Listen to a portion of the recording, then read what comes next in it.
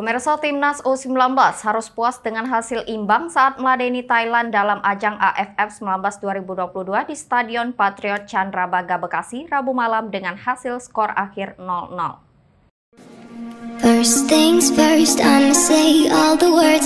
Pada 45 menit babak pertama, tim Garuda Muda cenderung menguasai pertandingan.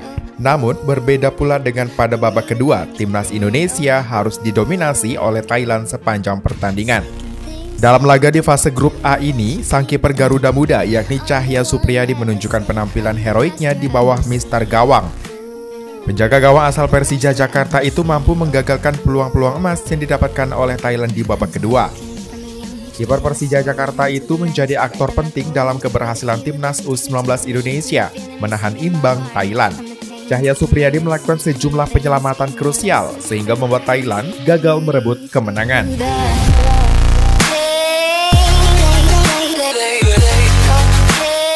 Ini menjadi kali pertama Timnas U-19 Thailand gagal menjebol gawang lawan di Piala AFF U-19 2022. Sedangkan pada dua pertandingan sebelumnya, Thailand mampu membungkam Filipina 1-0 dan Myanmar 3-0. Penampilan gemilang Cahya Supriyadi pun membuatnya meraih prestasi Man of the Match dalam laga besar ini. Hasil klasemen sementara di grup A, tim U-19 Gajah Putih berada di puncak grup dengan 6 poin. Sementara tim Garuda Muda bertengger sebagai runner-up grup.